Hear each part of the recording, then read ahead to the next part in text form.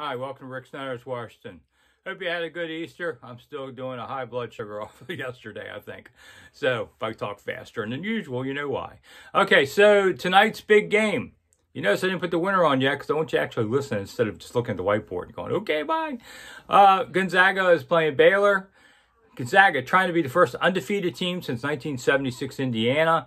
Great thing. But you know what? I think Saturday's narrow win, and by the narrowest of margins, to get to the final is why they're going to beat Baylor. Because when you're undefeated, after some point you get a little cocky. You really do.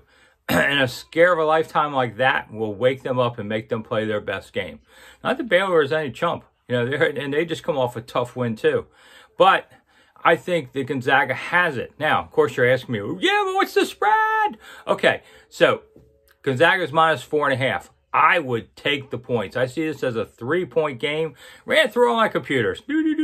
But, I think I'd take the points. I think it's going to be a tight game. So I would take the 4.5 in Baylor. The 159.5 over and under, I would go under. I think they'll be tight. It'll be a low-scoring first half, and then it'll all break loose after we've fallen asleep on the couch.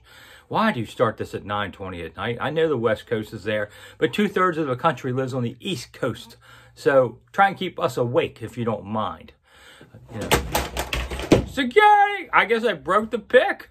Okay, well, that was going to happen eventually. That's what happened. All right, so I guess the board disagrees with me. It's up to you. Take the board, take me. It's whatever you want to do. Hey, the other thing, Nationals. They're supposed to be playing on Tuesday now. Yeah, we're going to play Tuesday now. Oh, okay, I'll believe it when I see them run out on the field.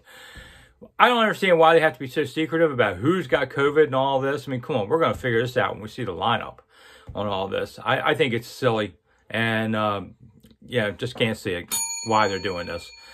Okay, we'll see you tomorrow. We'll talk about more stuff, whatever. I'm Rick Snider for Rick Snider's Washington. I got to go fix my board.